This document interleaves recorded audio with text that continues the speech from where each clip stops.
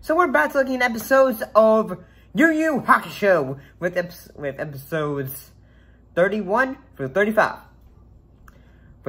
Let's get started with episode called Stumbling Warrior, the Drunken Warrior, Choose Sinken. The double that came out on April 14th, 2003. Yusuke versus Chu, the loudmouth drunken leader of Team Yusuke. I cannot pronounce that word, I'm sorry.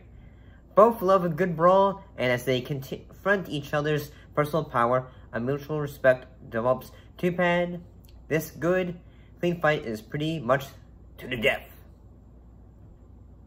This one is good in that it could be goofy with Chu, and that he would be a goober around the ring announcer. Both fighters use their special abilities, but I do find it kind of funny that when Chu is just drinking to get stronger, and eventually goes like, "Urgh!" The entire audience can only wait in a hush as Chu reveals.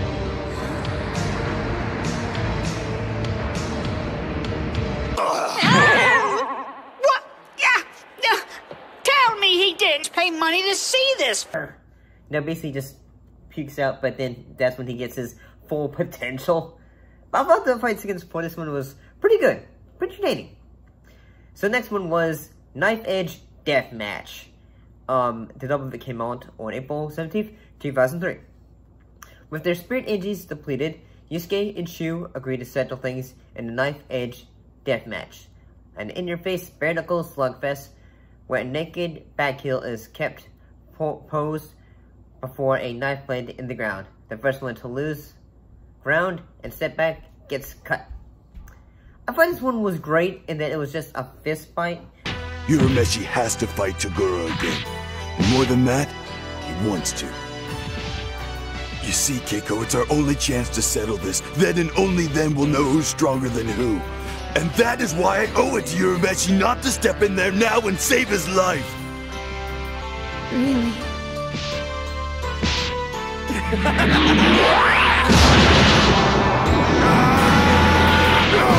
Between the other, and I kind of liked the ending in that Yusuke yells at the demons when they are giving him shit for not ending Chu, and they both come out at the end of respecting each other, and that Chu is say, "Hey, please end me," and Yusuke goes like, "Say, nah, man, we're good. We don't need to do that."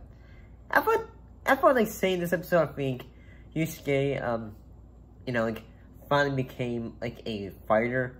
Where, like, even though he's not, like, wanting to end someone, he's actually, like, say, holding back, but at the same time, holding it back enough to be able to say, okay, like, I'm just gonna want to get you to come down. This one was called A Day in Waiting, Clash. The best 8 are decided.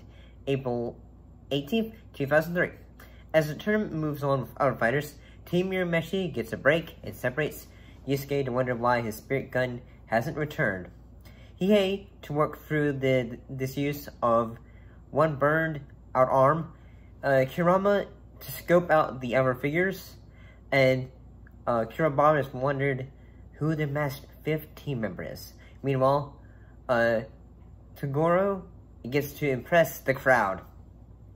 There is like a moment when, like say, both Yusuke and them are basically just almost, I think they are,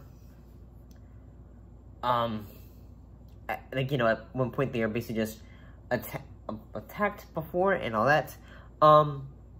And this, also the Toguro, he's still threats in that he's not to be messed with, and he punches a hole through a guy in the arena. And I thought like there's someone like say black goo comes out and like say, if that wouldn't happen, that could have been blood. And I just thought, oh my god, that would have been just like, too much probably for this show. Yeah, this episode is good, and that shows how much strong he's become, and since the last time he appeared, and that's actually pretty cool, and it shows, okay, both Kirabara and Yusuke have gotten stronger, but so has Togura. But I know I'm pronouncing his name wrong, I apologize about it. So let's keep on moving on. Percentage of victory. A desperate battle with a 0.5 chance of winning. April 19th, 2003.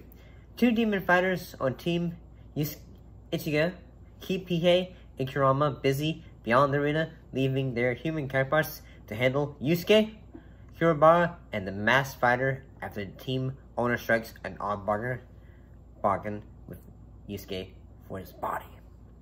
The backstory for the fighters that Yusuke's team has to fight is very intriguing, you know, for the characters, in that they are going through loss and trauma, and that they wish they could be stronger to protect their master. And in a way, the doc, who is basically their doctor, who's basically in charge of them, he's basically trying to say, hey, come with me and I'll be able to make you stronger. But in my opinion, like, the whole, like, you know, villain of this episode is not the fighters, specifically. Even though, yes, they are fighting both, Kurabara and Yusuke, but it's the doctor himself, in a way. But the fight scenes for the episode are pretty exciting. And the friendship between Pihei and Kurama is always fun to watch, since character-wise, they work off so well to each other, in the fact that both of them, character-wise, yeah, they're not usually ones that are mostly, like, goofballs that are wanting to work off. They're more of characters that are just, like, okay, this is serious, and all that. And, you know, they work off each other pretty well. I like them. So, yeah. So, glimpse beneath the mask. The identity of Mask. A beautiful warrior. April 20th, 2003. Yusuke and Kurabara feel sorry for the three human Team Ichigaki fighters, who are totally controlled against their will, but sympathies for their opponent's plight may get Team Murameshi killed. Meanwhile, the skies rips open and everyone gets a glimpse of the mysterious masked fighter for the first time, which ends up only deepening the mystery. I do wonder who the young fighter helping is. I did at first fight was Genkai, because, you know, that's the only character who we have seen so far in the show who was a bit shorter, so it feels like, huh, maybe it could still be Genkai, but she has, you know, anyway, shrunk, you know, like, you know, aged herself down.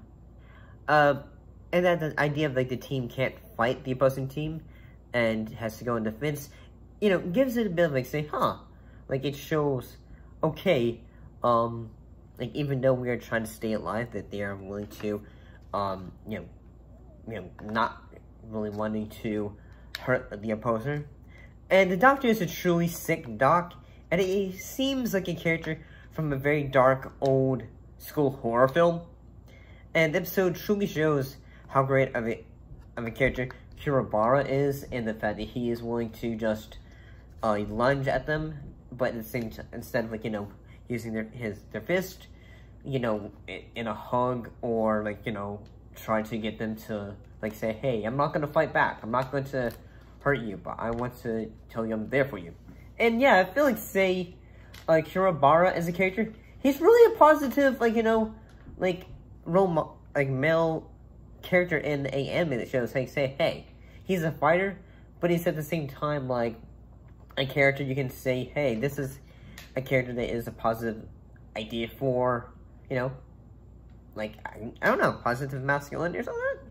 But I find it was pretty good. I love how, at the end of it, like, Kurabara gets kicked out of it, and then he, like, Yusuke's basically power level goes up, and then he is going to say, oh, no more, and then, he basically, all his spirit energy goes up, and he's just fighting back, and it's like, okay, and now I'm excited for the next episode. But overall, I thought these episodes were pretty good.